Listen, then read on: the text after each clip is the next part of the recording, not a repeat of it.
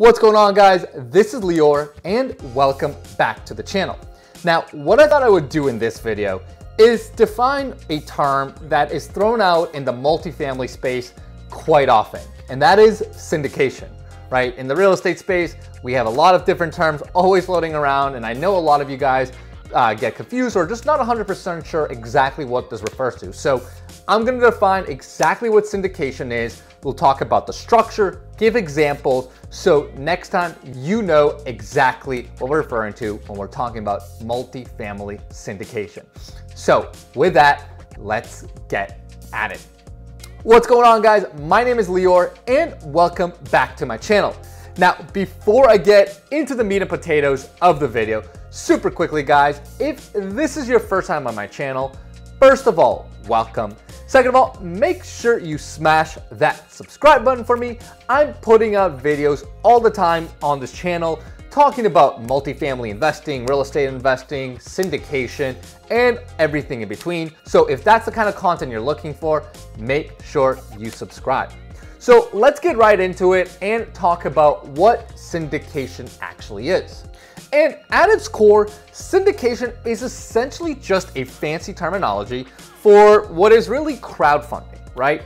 Basically, it's the pooling of money together between multiple folks to go buy a larger piece of property that otherwise each individual investor may have not been able to do on his or her own. Now, before we actually talk about the advantages and disadvantages of syndication, let's actually break down the structure of who is involved in a syndication, right? So you typically have two parties involved in a syndication. The first is your general partner, right? Or the GP. Now, the general partner, right? And again, this could be one person, a group of folks, it depends. The general partner is essentially the operational person, right? The general partner typically finds the deal, right? He or she has the contacts with brokers, other people that find deals. They're the ones that line up the debt financing, right? Deal with the mortgage brokers. Then they are actually the ones operationally executing on the business plan, right? So once they close on the property, if there needs to be any sort of renovation work, anything like that, they're responsible for that. And they're just responsible for day-to-day operations and management.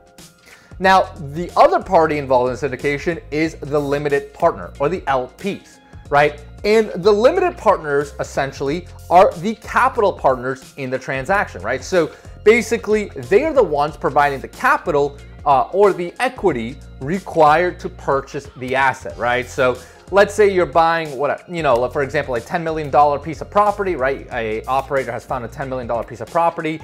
He needs, let's say, 25% down on the mortgage is $2.5 million, plus say some additional cost, renovation costs, let's say another $1 million. So let's say the operator needs $3.5 million to do the deal, right? So typically he will pool together $3.5 million from a bunch of different limited partners, right? They are the ones providing the funds for the deal.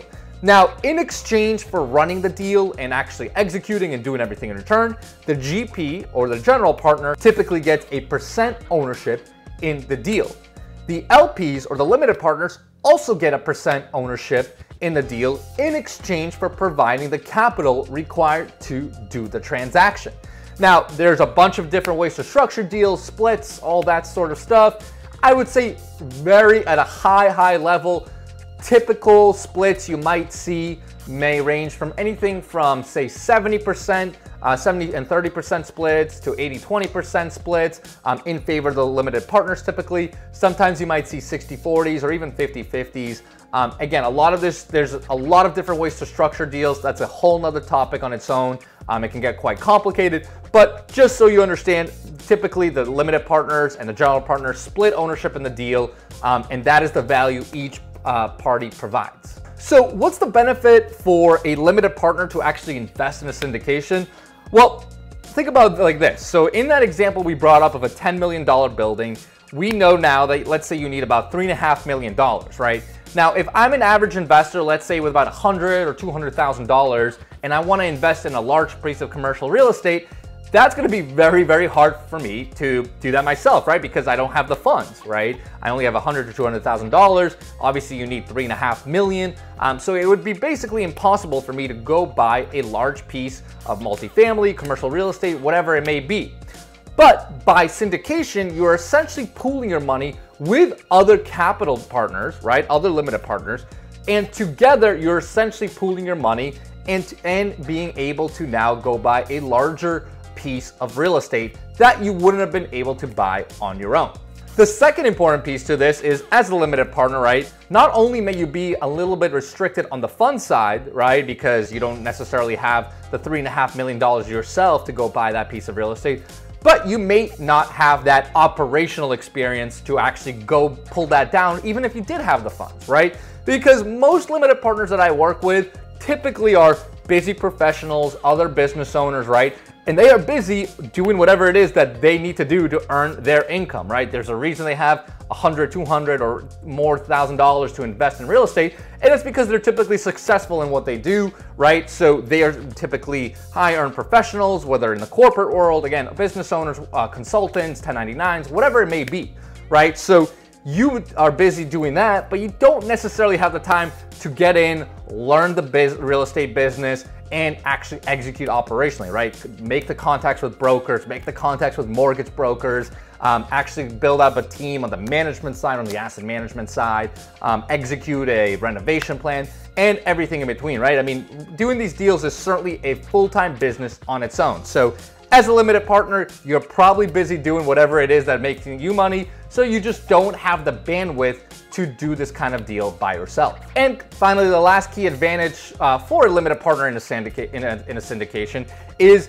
even though you're just getting a small percentage of the deal typically, right? Let's say, again, in a $3.5 million raise, you're only putting $100,000 or $200,000, you're getting a smaller percentage, but you still get all the benefits of real estate investing, even though you just have a percent ownership in a larger building, right? So, you know, all the benefits of real estate investing, I'm not gonna go super deep in this video, but of course, the cash flow, the debt pay down, the appreciation, the tax benefits, all of those are still very much in play for each limited partner involved in a syndication, right? So a lot of people invest in these deals because they can still earn excellent returns on the money they put in, you know, and again, they can have good cash flow, they have good equity upside, or whatever the proposition of that specific deal may be.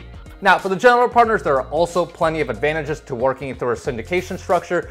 Because if you think about it, I'm a general partner myself, or an operator. It is hard for us to grow and scale a large real estate business because it is a very capital intensive business, right? Every single transaction you need, you know, for your average $10 million transaction, you're gonna need $3-4 million. And maybe you have that kind of cash as an operator once, but it's hard to do that on a repeated cycle, right? Having great capital partners who can bring in the funds makes it a lot easier for you to continue to scale your business, right? Bring on better employees, bring on better resources, and overall just improve the quality of the operation, right? So you can see it's a fantastic win-win for both the LPs and the GPs. The LPs get that exposure into large, multifamily or commercial assets that they couldn't have otherwise. They can partner up with experienced operational real estate investors who know how to execute on deals, right? And for the general partners, they can continue to grow out their business, scale out with funds in place. They can buy more and more buildings, afford better staff on their team at the properties, and it's just a fantastic win-win overall. So hopefully that makes sense. Hopefully that kind of gives you an idea of the structure of a syndication, the benefits to each party, and why folks do it. So of course, if you have any questions, make sure you put them in the comments below.